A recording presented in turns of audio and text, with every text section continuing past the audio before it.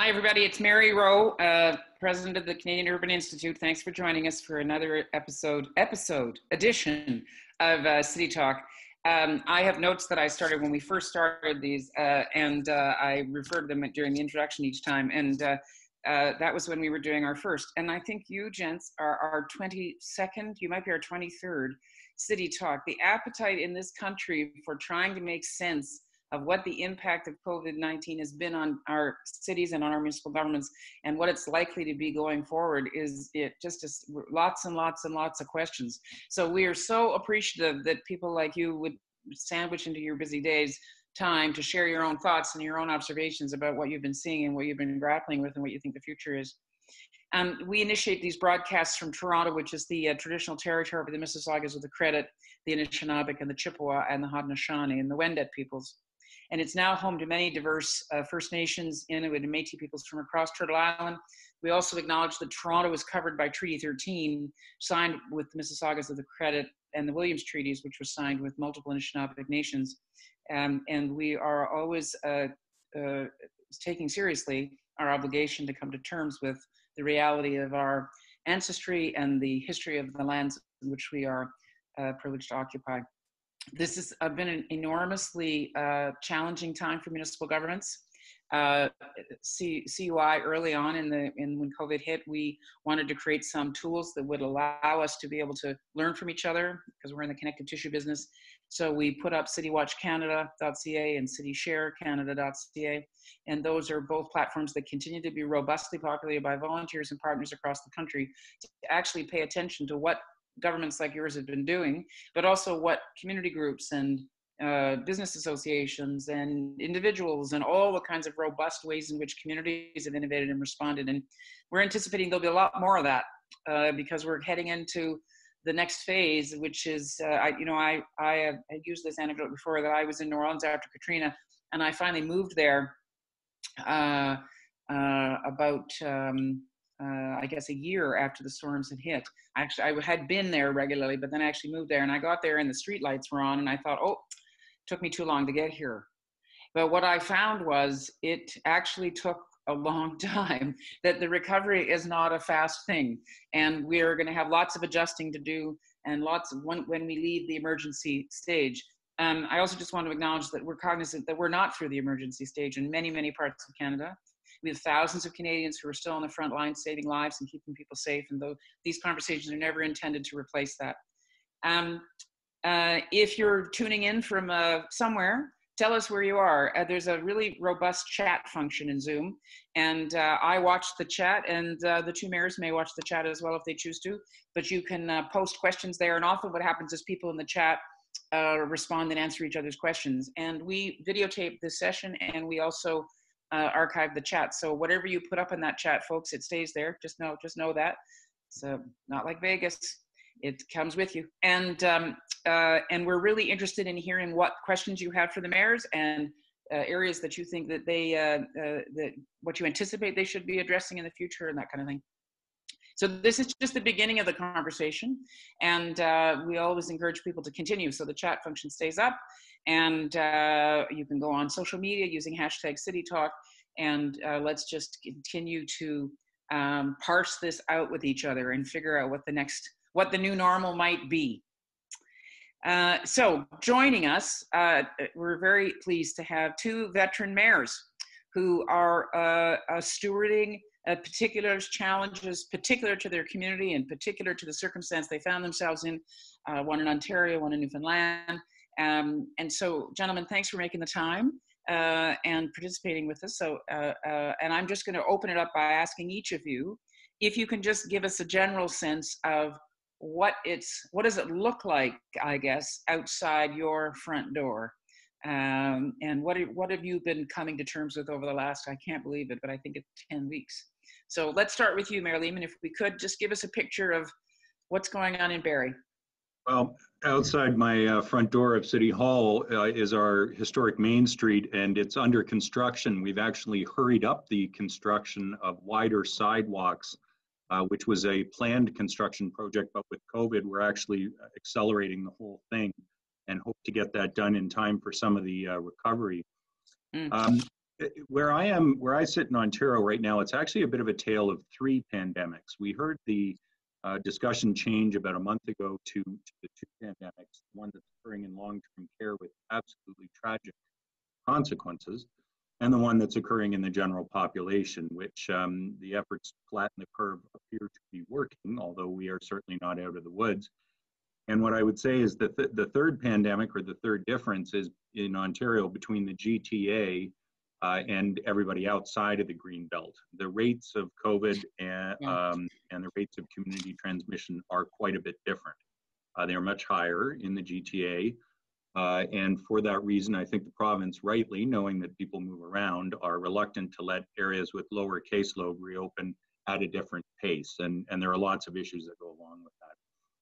Where we sit today, we are in the midst of reopening. Today, we are allowing people now to use our sports fields for individual use. Absolutely no group activity. People can't gather in groups more than 5, but you can go kick a soccer ball or throw a frisbee and walk your dog on our sports fields. We have 132 parks in Barrie, so that's a significant amount of green space that's opening up today. We've pedestrianized one lane of our Lakeshore Parkway to allow people to walk and cycle. And on Monday, we have the first of our recovery initiatives coming forward. There's been an effort since day 3 of the crisis. On day 3 of the crisis, I formed 2 task forces, an economic support task force and a social support task force. And we've really been problem solving for the last 9 weeks, trying to help businesses to get through and to ensure that our most vulnerable residents are getting the support they need. But as we've been doing that, we've been trying to build a bit of infrastructure. So the data collection on vulnerable people and what they need in our community has been tremendous. And I know you're hearing this everywhere, but the collaboration actually among levels of government and community agencies has really been noticeable. It's not only are we doing things a lot faster, in some cases, I think surprising ourselves with how fast we can roll out a pilot program, but the collaboration's a lot better. So the first of many recovery pieces, in Ontario, they've allowed a limited reopening of retail and certain outdoor facilities, golf courses, things like that. But we're looking ahead to when restaurants reopen. We have a very, very strong restaurant sector here in the city, over 400 restaurants. They employ tens of thousands of people. And we want to convert parking spaces to patios, outdoor seating areas. So our program to do that is going to City Council on Monday night. And that's an example of the kind of local initiatives and municipal-led efforts that we are trying to roll out to recognize that the keys to the recovery, and I'll stop after this, to us in many ways are confidence, capital, and capacity. And the capital is going to have to come from the federal and provincial governments, and they are moving that money out to the private sector and community agencies. The confidence is going to have to come from all of us trying to tackle the spread of the virus and then be able to operate safely with distancing. And that's where it gets to capacity. And by capacity, I mean both labor market, because there's no real childcare solution right now and schools are closed. So you've got half the workforce out of commission. One of the parents has to stay home if both work. And the capacity in terms of the physical space that we're going to require in the sectors of the economy that have been hardest hit. So that physical space piece is one that we as municipalities can really help and tackle. I think the childcare piece is one that, at least in Ontario, municipalities have a major role in, and things like day camps and so forth may end up being part of the solution this summer. But in all of this, my last closing comment will be, we are attempting to look forward to do things that build resiliency as a community. So we're not just doing support or stimulus, although we're doing that. We also want to build capacity both in our social networks, our social fabric, our physical fabric, and our economic infrastructure that will last. Because as you said at the outset there, Mary, this is going to be a long, slow climb out. It's not like you flip a switch back on and the economy is back. It's going to take time. We write summaries from these sessions, and it's always great when we have mayors on because you gents know how to talk in sound bites. So, because you've got staff there getting you key messages. So that confidence capital capacity, I just felt my colleagues' little hearts race that they've got 3 hooks to write the summary around. You know, it's interesting your comment, Mayor Lehman, about 3 pandemics. I think that people are starting to say this, and I'm sure Mayor Breen's going to reinforce it, that the experience of COVID actually hasn't been the same. Everyone says, oh, well, it's a great equalizer, but we've been hearing consistently through all the work that we've been doing that, in fact, if you live in a particular kind of environment, your experience, and if you have a particular set of resources, your experience is going to be quite different than if you don't. And so, for instance, the discussions around density, if you live in dense environments where there are supports and public amenities around you and safety provisions, your experience is quite different than if you're low income living in density that was poorly designed, doesn't have the kinds of amenities around it, and you're overcrowded because the real estate's so expensive that you've got too many people living in a small space. So, and I'm interested in your comment that actually you're saying that there's an urban, like a downtown experience, and then there's a suburban experience, there's a rural experience. And one of the things that you two share is that you're both cities that attract a lot of tourists. And so what's going to happen under those circumstances? I'm sure that what that's going to feel like. I love your parking lot idea. This is a tremendous idea. I was thinking about this sort of rhetorically the other day, that imagine if we're dealing with it the way Australia has, where our worst period, let's say, had come in November, and then we were opening up in the dead of winter. I was thinking, and there would be, can you imagine? Oh, there'd be no possibility of it. We'd all be cuddled together in parkas trying to have hot chocolate on the road. I don't know how it would work, but that's one weird little piece of fortuitousness, is that we're going to go through a period now where we have nice weather. So Mayor Breen, let's hear about St. John's. As I said to you in the pre-call, I know Newfoundland well because I'm a fellow with Shorefast, which is anchored in Fogo Island, and I'm very familiar with the importance of connections and connectivity around local economic development. And I know that St. John's has continued to lead in that and build a kind of sustainable tourism ecosystem for the whole province, and I'm sure you're thinking about how that's going to be challenged. But talk to us a little bit, if you can, just initially, about what the experience of COVID has been in St. John's, because I think it's quite different than it has been around the country. So can you describe it for us? Well, 2020 has been an interesting year for us, and we're only 5 months in. We started off the year in January with a record snowfall, which we refer to as Snowmageddon. Yes. We ended up in an 8-day state of emergency. Aside from that, we had also were under continuous pressure the past couple of years, the provincial government with our provincial finances, with having the possibility of high electricity rates in our future. So we did that into January. We were just coming out of that. And the businesses, you know, when businesses are shut down for 8 days, that's a lot at any time of year. So we came out of that into COVID-19, and at the same time, or around the same time, of course, the oil prices decreased to about 50% of what the provincial budget was based on. Yeah. So economically, we've had a very, very challenging first part of 2020, and I would suggest it's going to continue for quite some time. So in terms of COVID-19, we've been fairly fortunate we never had a high number of cases, but we did a great job, and the community did a great job, and people did a great job in flattening the curve. And we were able to keep those cases down. We were under, for the past 11, 12 weeks, we've been under pretty strict conditions.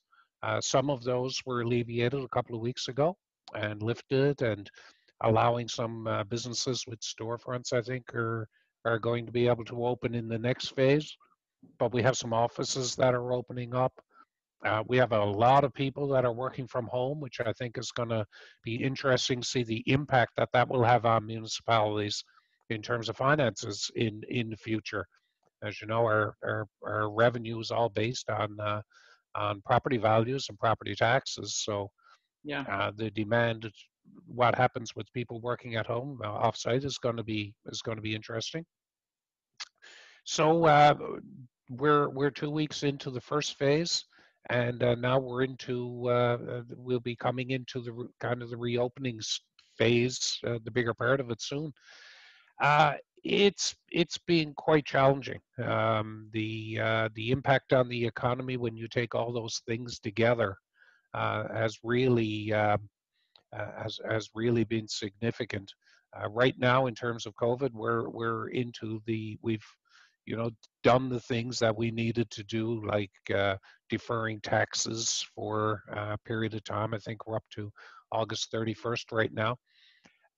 The tricky part is for municipalities is you don't know what the impact is really going to be. You don't know when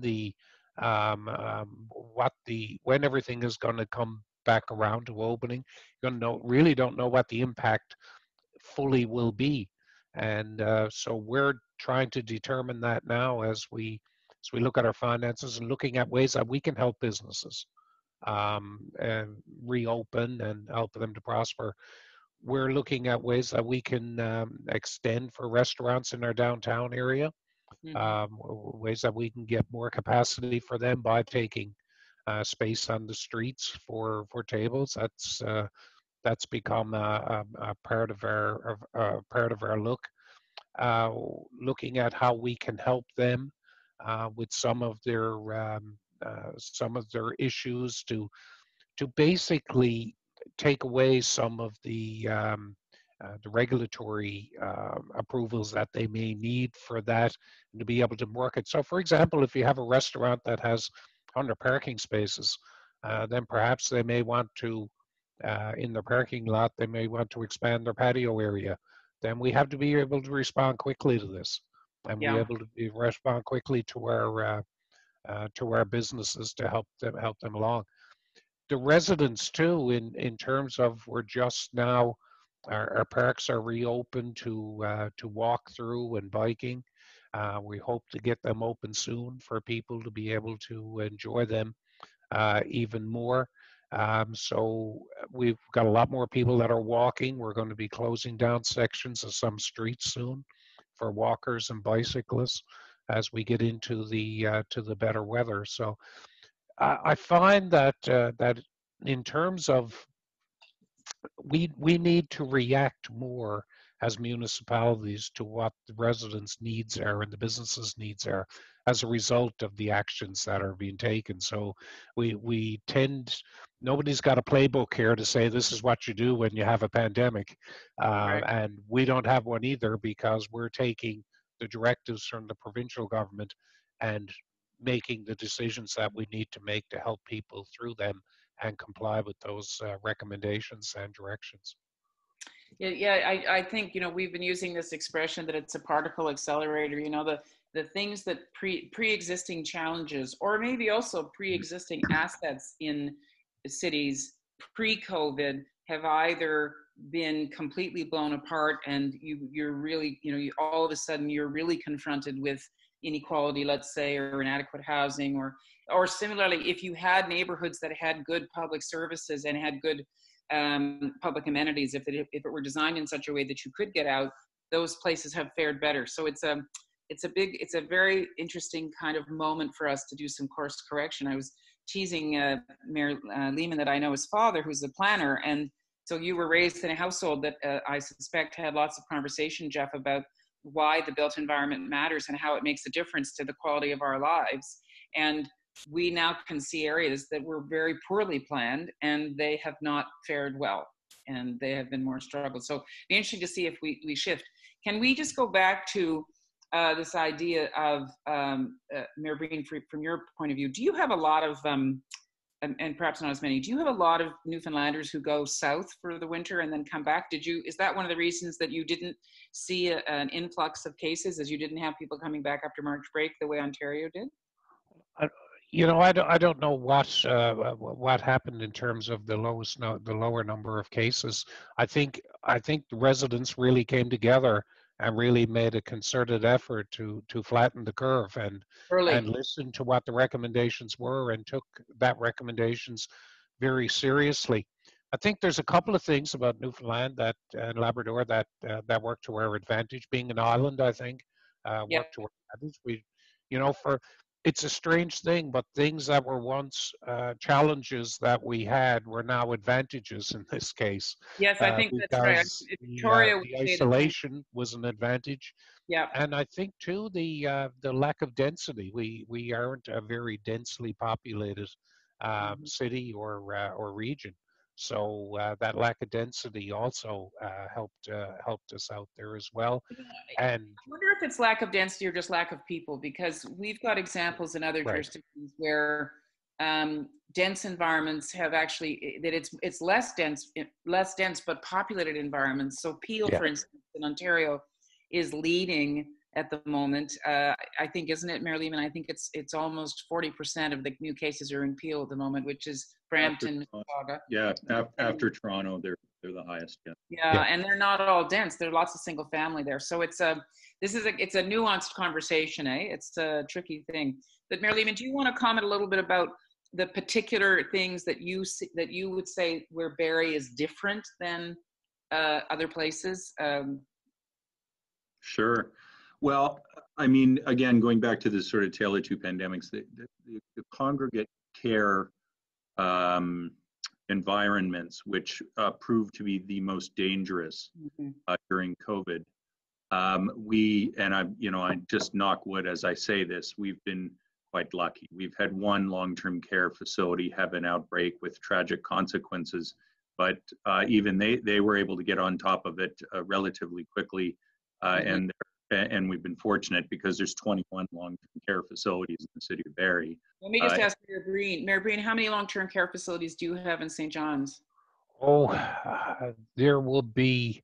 There's one major government-owned one, and then there's a number of different private ones, And and have you had they outbreaks there? it hasn't been a big No. there hasn't been a problem. Wow. So go back to you, Mary Lehman, because we know it's been and this is another situation where one of the worst cases was in a rural, Bob Cage, in a rural long-term care facility, right? yeah, and I think if there's a lesson for me out of COVID that rises above all others, it's how, frankly, we've failed our elderly in terms of long-term care. I mean, this is Yeah. a situation where infection control, which should have been something we could have managed to protect people, failed. Yeah. And there are systemic reasons for that. Let's be honest with ourselves. There are systemic reasons for that related to who and how long-term care is provided Yeah. in this country. So we all know that must be at the forefront of change as we go forward. But Yeah. we're still in the midst of it, just as you say, Mary. I think in terms of the general population, going back to the question you asked, I mean, why has Barrie got so few cases compared to other cities our size in the GTA or otherwise? I mean, so there's the congregate care piece, which is an obvious answer.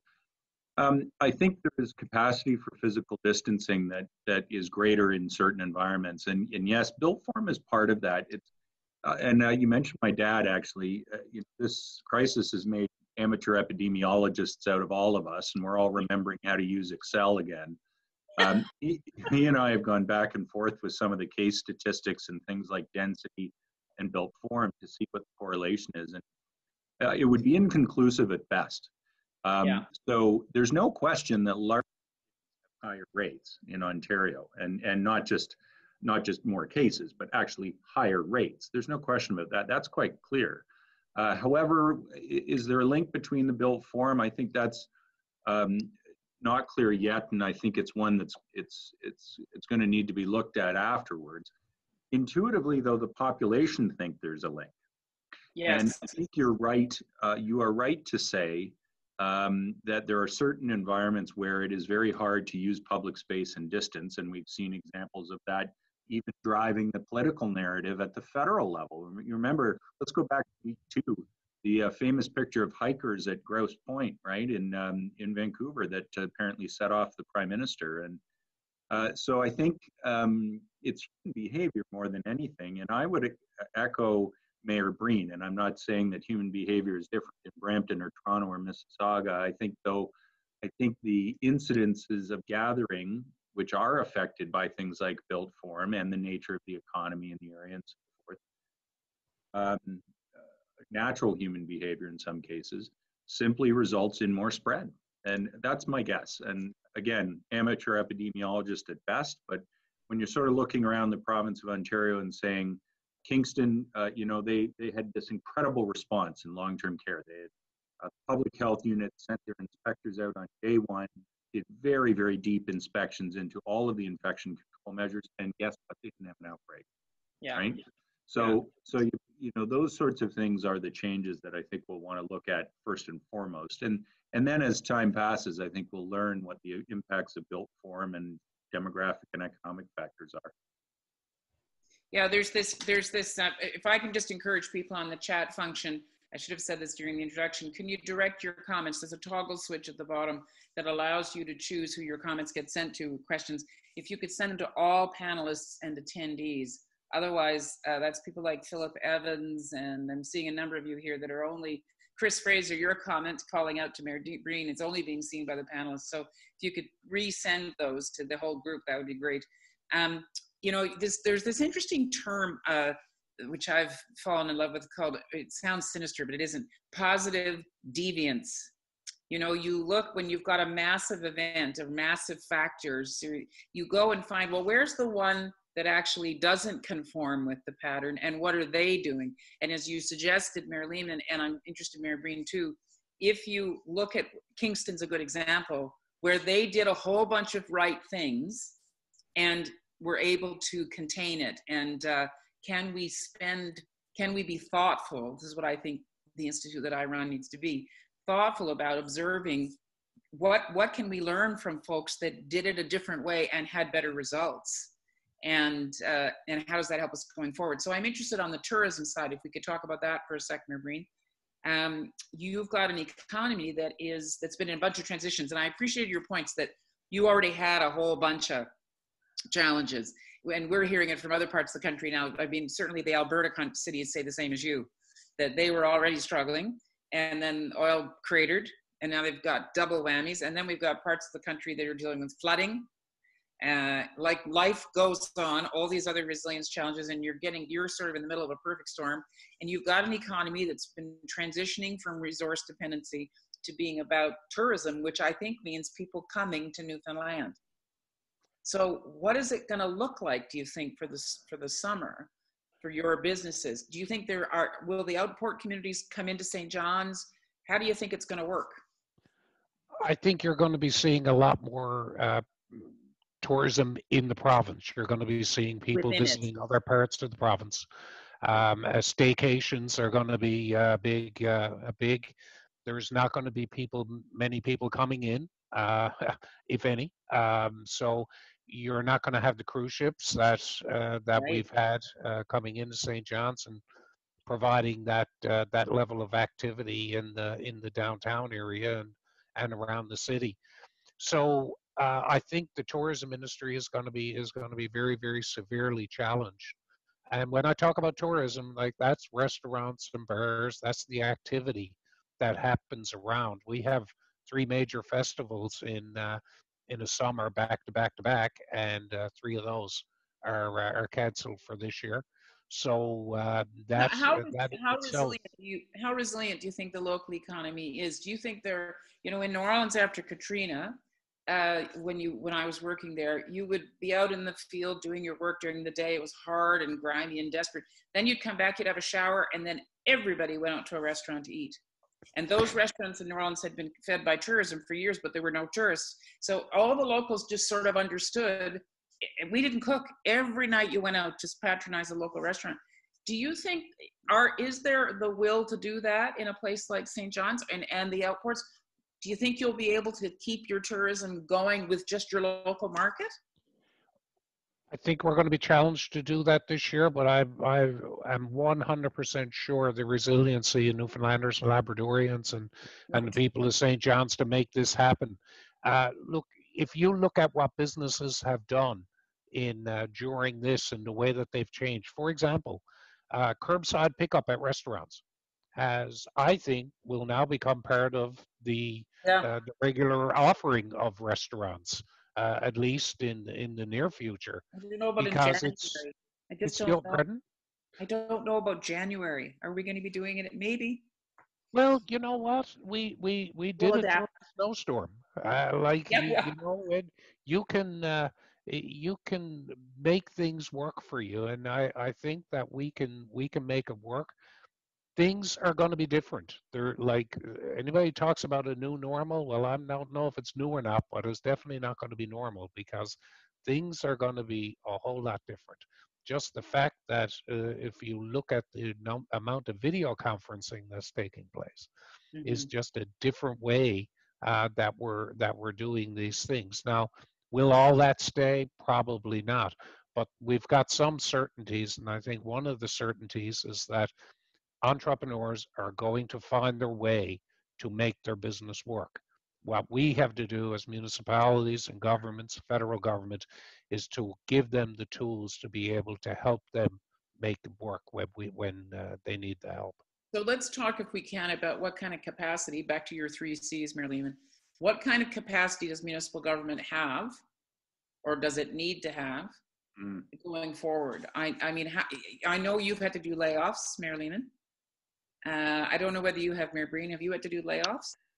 We've laid off seasonal workers and people working in seasonal in our recreation centers, etc. But we've also taken on people for the summer, our seasonal workers, because we have to have our parks open and they have to be maintained and kept safe for people.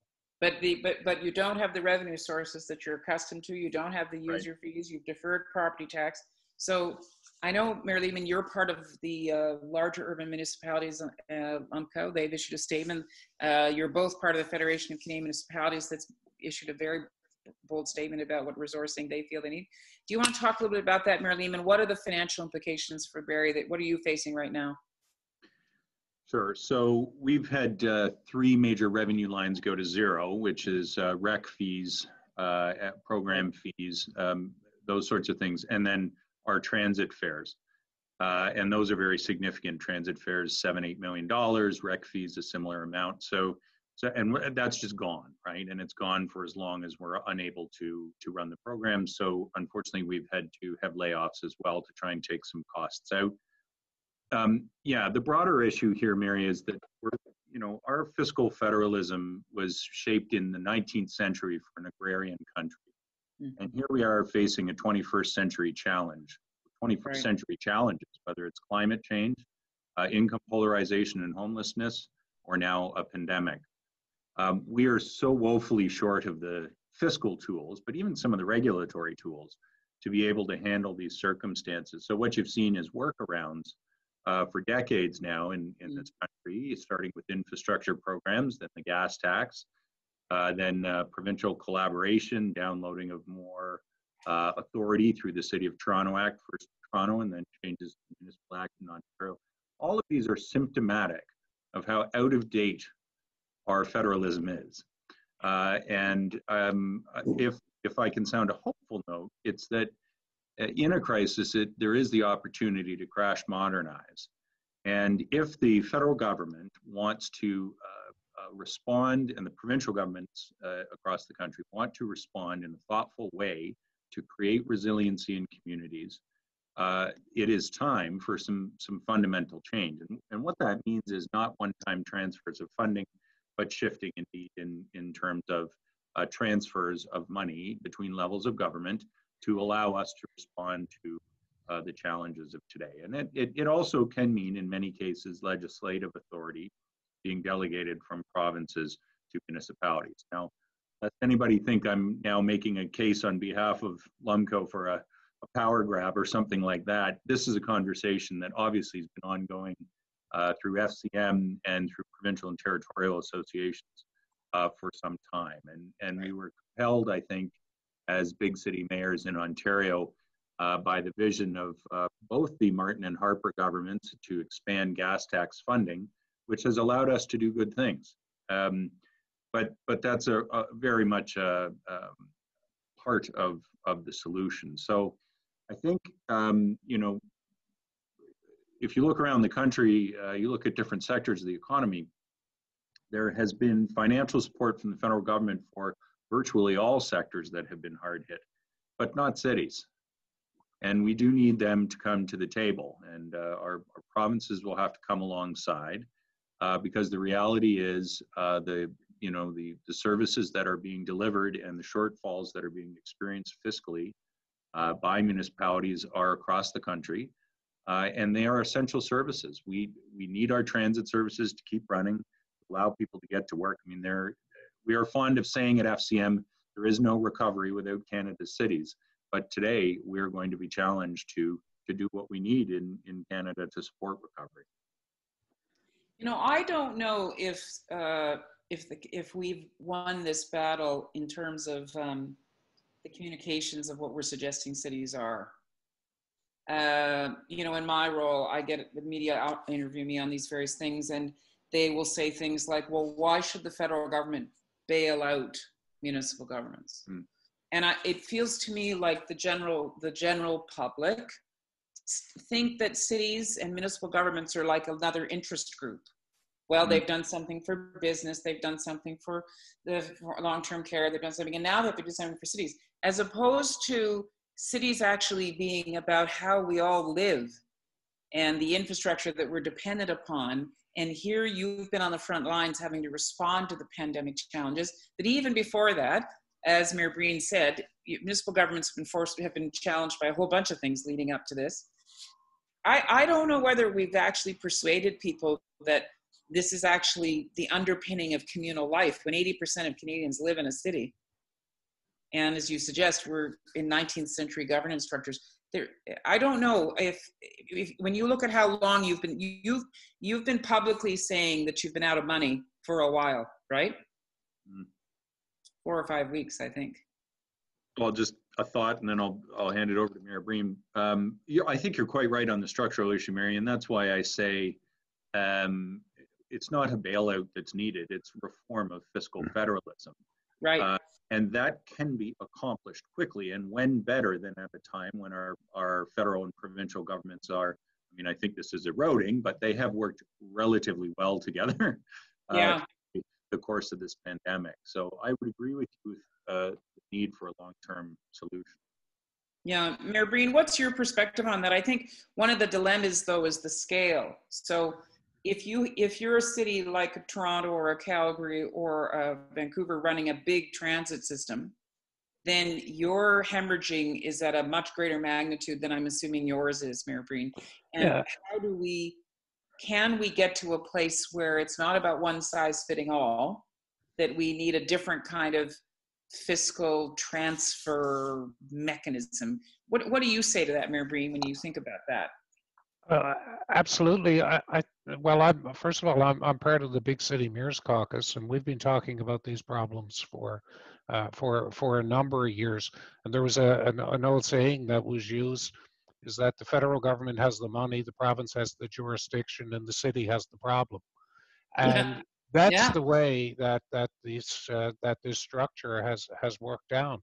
So cities and all municipalities right across the country are on the front line of these things. And I think what needs to happen is, first of all, the reliance on property taxes as means of revenue has got to be shifted, because right now our municipality, I think we're in the 84% of our revenue comes from property taxes. What we need is we need some other form of revenue that would allow us to make investments that we can get a return on. So if you're looking at economic development investments, it takes a long while for that to show up in property taxes. But if you were getting a percentage of the HST, for example, we would be able then to take some of the reliance off property taxes to be able to move forward.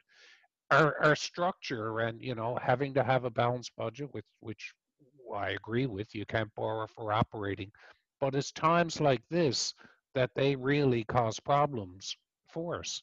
And so that's why we need the help from the federal government. It's interesting to look at it. And yes, if you're operating one of the major transit systems, you're going to have some very, very significant challenges through this, but it's all relative as well. Right now, we're looking at about 16 to 17 million dollar deficit as we finish out the year. Um, our We've been fortunate in that we made good decisions along the way. When we've had surpluses, we've maintained a part of those surpluses.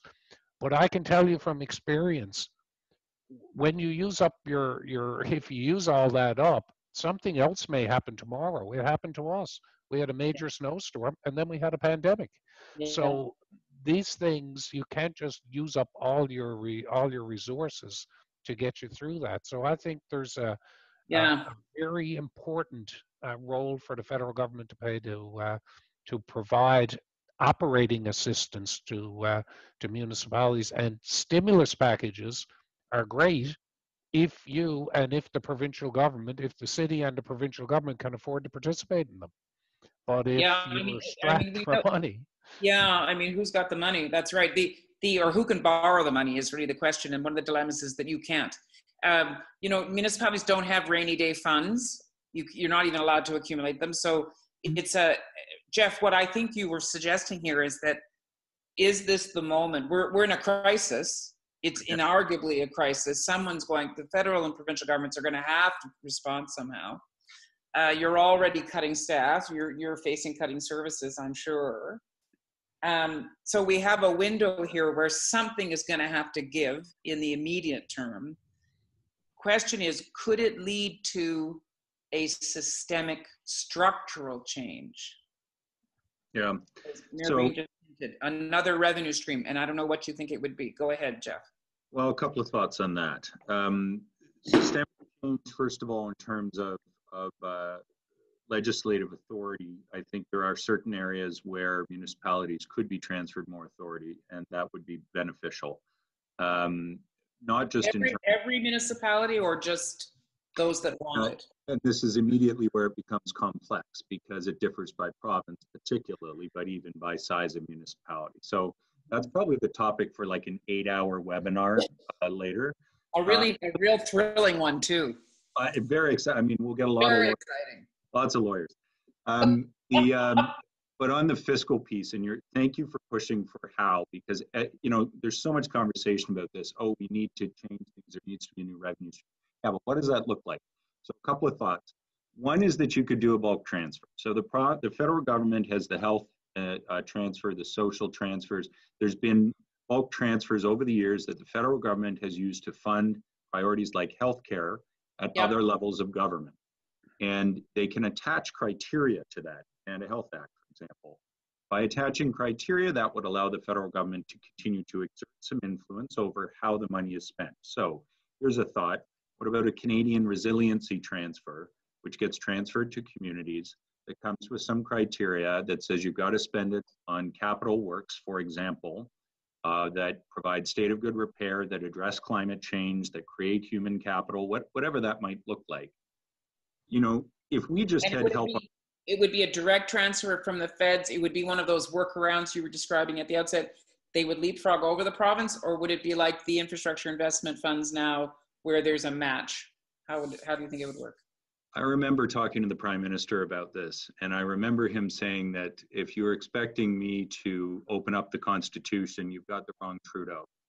And I thought that was a great line, because he's quite right, of course. He's quite right. I mean, I think that, no, ideally you do it with the provinces, but that may be the surest way to bog it down. I mean, I would hope there would be, in this time, if we are genuine about crash modernizing or have an interest in that there would be enough consensus to work towards those sorts of solutions.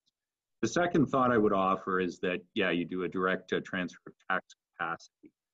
That has the political benefit, as Mr. Mayor Breen will know, for the upper levels of government, that they don't have to be the ones to impose the tax. If they give us room, we have to say, yep, we're going to up the HST in wherever, Toronto, by a percent. And so it's attractive, I suppose, politically on that level. It's beneficial on our level because we're able to spend the money how it is best needed in our communities. But it is politically challenging, and it results in a patchwork tax quilt. And the challenges like, are you going to see shopping behavior move? Are they going to go drive to get cheaper gas? Right.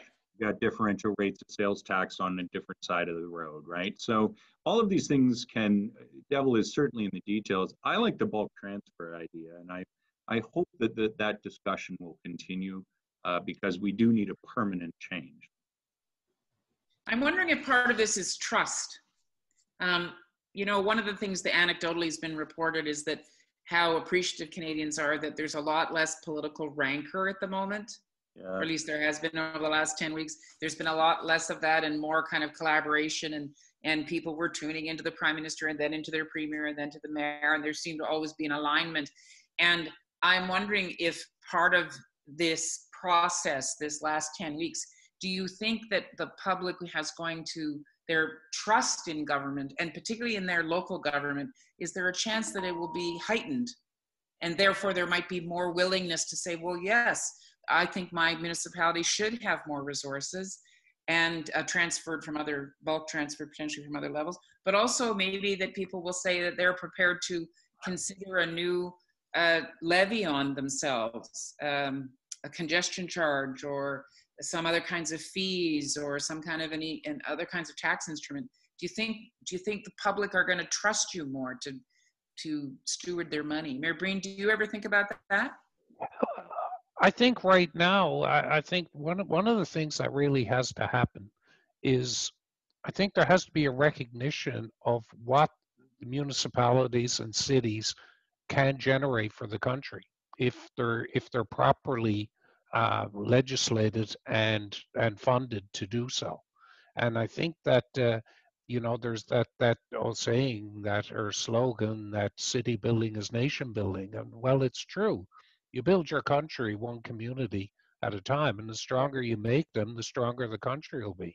And I think in terms of, for example, the HST, if a city is looking at investing in economic development, and they know that that investment is going to have a return for them right away not even with increase in the HST, but taking a portion of the existing HST, then they're going to be more apt to invest there because there isn't a more immediate payback on it. It's the same as the gas tax from the federal government. The gas tax was one of the most effective means of transferring money to the municipalities that we have. It does have restrictions on what it can be used for, but they're wide enough so that it's valuable to municipalities and it's predictable.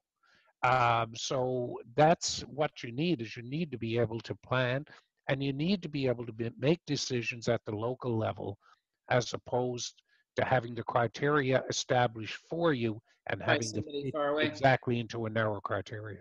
But Mayor Breen, what I wonder about is, do you have a moment now to communicate that to your constituents? Absolutely. That I then as a constituent can hold you accountable. Mayor Lehman was suggesting that there are certain kinds of responsibilities that he thinks Barrie should take on. And I think as a constituent, if I were living in Barrie, then I would know we don't have enough affordable housing in Barrie, and I'm going to hold the mayor accountable. Whereas right now, it's kind of the mayor, it's sort of the premier. Well, actually, it's the federal government. It's a big, as you say, I know, Mayor Lehman, we're supposed to appreciate complexity, but as voters, it's really hard to know who do you blame when something is not working, right? One of the things that I hate doing as mayor is having to say to somebody, that's not really our responsibility, because to the person who's sitting there asking you the question, it is our responsibility. Right. So your expectation is that municipalities have a lot more authority than we actually do have. And, explaining to them that in our case, we've been trying to get a new Municipalities Act for about 20, 25 years. having an antiquated act that doesn't give us the authority to do the things that our residents expect that we should be able to do is a frustration. So the whole framework needs to be reimagined. And you know what? Sometimes big issues like the pandemic are the catalyst for doing that. It's a time to sit back and say, this just isn't really working the way it's working. How can You're we make that channeling, better? you're channeling your territorial DNA there, Mayor Breen. You wouldn't be the first time that Newfoundland would be challenging how things are organized. You know, in terms of what, as you suggest, Mayor Lehman, people during this pandemic, you folks have had to do whatever was needed to be done. You couldn't spend 1 second saying, well, actually, no, that's not our jurisdiction. We're going to let that crisis just unfold in front of us. You've been compelled to be responsive, reallocate resources. Do you think that does that give you more power now to be able to communicate these systemic changes, because you've actually rescued urban environments from horrible tragedy, really even worse than it has been?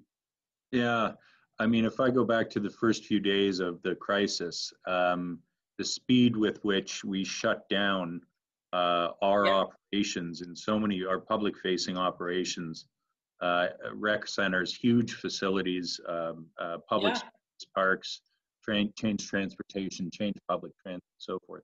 It was lightning fast. And if anything, I'm not sure there's a general appreciation for how quickly the government, we were able to move as municipalities. And all of us were by and large able to do that very, very quickly. And it was unusual, I think, for people who are used to government moving slowly, and that old belief, hopefully that was a positive surprise. Now we need to delight them with our agility and our response. So as we come back from this, and Mayor Breen gave a great example earlier about the regulations around the patios, the outdoor areas for restaurants. And by the way, you can do that for a lot more than just restaurants. Retailers can use outdoor areas. Change rooms. Are we going to have change rooms in parking lots? Well, I wouldn't go to change rooms. That's, I mean, but interesting idea. I mean, it'd probably get a lot more spectators. I think, you know, maybe sidewalk sales, better sidewalk sales, parking lot sales, right? Lots of parking lot sales. Well, I mean, truck sales have been a thing for years, right? So it's not a big leap. But the point, I think, is now we need to really show that local government, by being closest to the people, by being locally managed, can move very, very quickly to do innovative things to support the recovery. We've watched this very public debate over converting public spaces to walking and cycling and active transportation in Southern Ontario. We sort of dipped our toe. We're certainly not a leader or a laggard, I don't think, in Barrie, but we did a bit of it. And but the point of it was, yeah, we're the ones throwing concrete barriers onto a truck, taking them out, putting them down, and putting up the signs in the course of an afternoon to close 132 playgrounds. I mean, we did that. We had to do that. Yeah, you could do that to protect kids. And I would hope that we can demonstrate a similar degree of motivation and energy in how we can deploy some of the things that can help people and help the business community as we come out. So, you know, we've started this thing called Bring Back Main Street with a whole bunch of partners across the country, because we think it just gets to the heart of it, the heart of your community, and how do you support bringing back your main street, the businesses on it, all the community functions that are on it.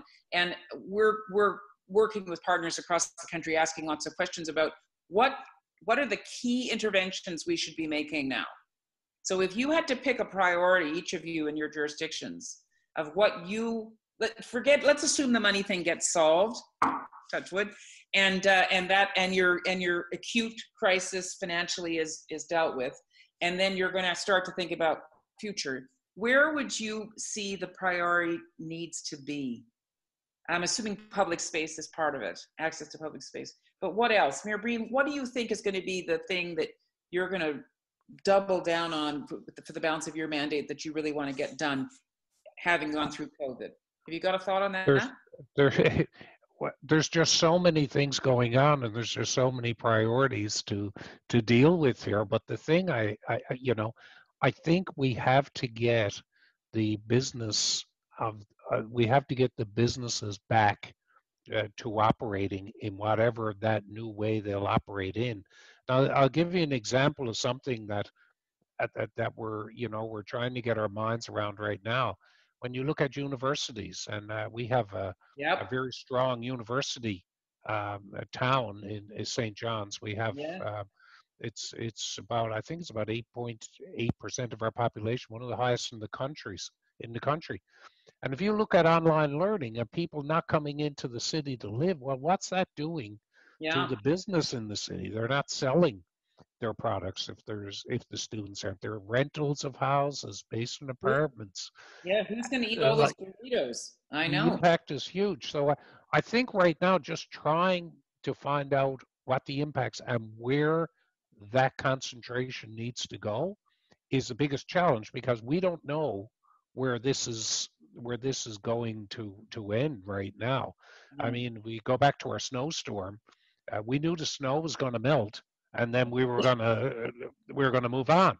But right now, we don't know how long, what the Yeah. ultimate impact is.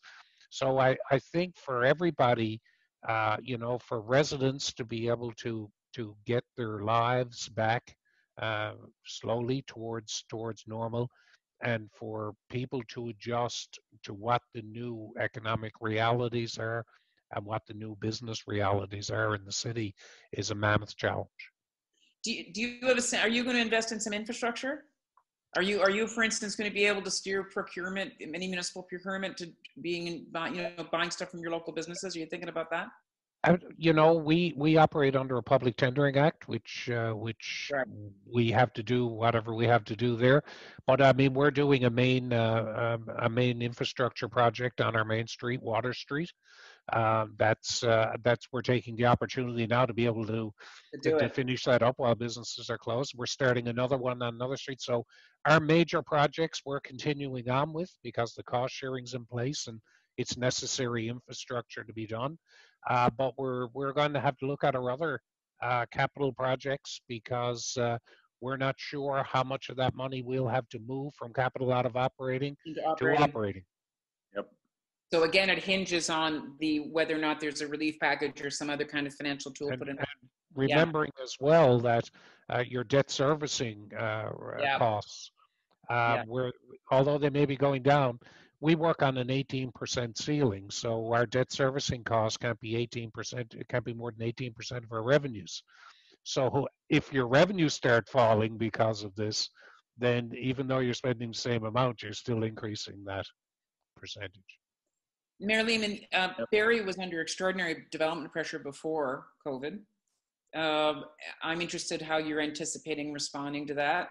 Is there a Yep. way, for instance, one of our questioners asked before you came on actually was curious whether or not there's going to be the capacity to have higher environment green standards for building going forward? Or is there going to be a way to sort of take the intervention now and say, yep, we're going to continue to build, but in these ways? Or how are you anticipating coping with what I'm assuming is going to be some resurgence in development demand there? What do you think? Well, I have to tell you, there's been no lag. Yeah. The development construction here has largely continued and is now moving quickly. I mean, there's been supply issues, there's been labor practices that have had to change, but in many cases, it's been able to continue. Amazingly, the average home price in Barrie in the last 2 months has gone up, not down, Really? up by over 10%. Now, Really? some of that may be that only higher end, very financially stable households are buying because sales activity has been cut in half. But that's still a very, very large number of sales. So that whole bit of the industry continues to operate, not without its challenges, but it's operating. Just on the general question that you asked, I mean, this recession resulting from the lockdown and the fighting COVID is quite different than any previous recession. It's not one that really calls for infrastructure stimulus, although that is an important piece. It will help.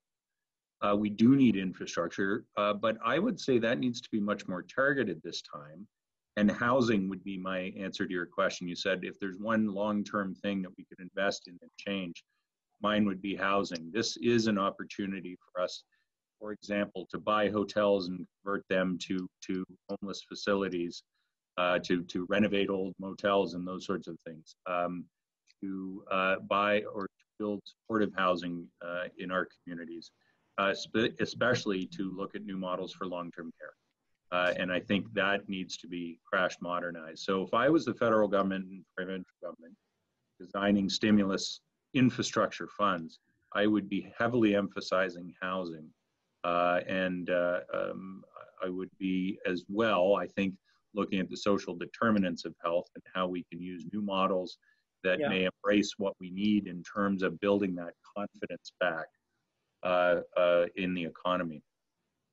Andy Thompson is determined to get this question answered, and I didn't ask it fully enough. He's asking, would you consider fast tracking the SPA process so the developers would have more money and they'd get the rebates for green buildings? Do you appreciate what that question is? Maybe you know what he's asking. I do, and I appreciate Andy's smart questions. He often asks them at public meetings here at City Council. He's great. Okay. Certainly expediting the approval process is something that we have been looking at since early on. Barrie City Council started meeting a month ago with regular meetings, and we restarted planning committee to allow that development process to continue because there is so much pressure.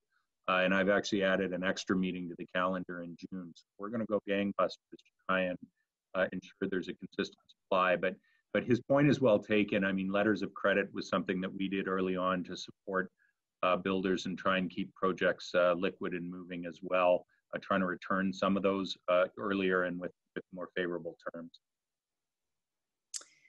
Gentlemen, you've raised such important questions that resonate across the country, even though you only are from 2 of the 10 provinces and the 11th territory in the country. But you're talking about real situations that people living in urban environments across the country are confronting.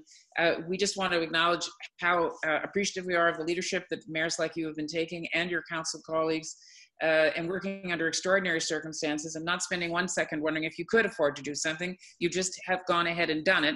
And now we've got this very interesting reckoning time where we figure out how do we backfill the resources that you've had to spend and then prepare for the future as we continue to hopefully build more livable and more resilient urban communities across the country. So Mayor Breen, a last word from you. Anything you want to, have you got a nice anecdote that you want to send to the rest of Canada from Newfoundland? I just think that as we move out of this and we get into the post-COVID-19 phase, is that it's all hands on deck. We've all got to work together to get through this and to be able to take advantage of the opportunity that we have to be able to move forward and make sure that we're developing our economic opportunities to our best ability. You know, that's really the key here, is that we have to work together, because if we don't, we're going to miss out on a lot of things, and it will be a real problem into the future. Never waste a crisis. Right. As they say. Well, listen, thanks both to you, both Mayor Lehman and Mayor Breen. We asked you for an hour. You've given us an hour. We appreciate it. This has been City Talk. Watch your mailboxes, everybody, because Monday morning, bright and early, comes the roster for next week. I'll give you a hint. Mobility, what everybody's concerned about, transportation on Tuesday. And on Thursday, we're talking about public space. And how does that actually get navigated? And then we have another guest on Friday, another mayor. So thank you, gentlemen, for joining us and giving us a really important perspective on how municipal leadership is being implemented and all the challenges that you've been facing that you continue to anticipate wanting to have. What was it? I want to repeat them. Confidence, capital, and capacity. Have I got them, Mayor Lehman? You've got them. It's all about resiliency. And that's right, leading to resilience. Got it. On that resilient note, I leave you wishing you for a good weekend. And thanks again, gentlemen, for joining us. And thanks, everyone, for tuning in. Bye-bye. Thanks.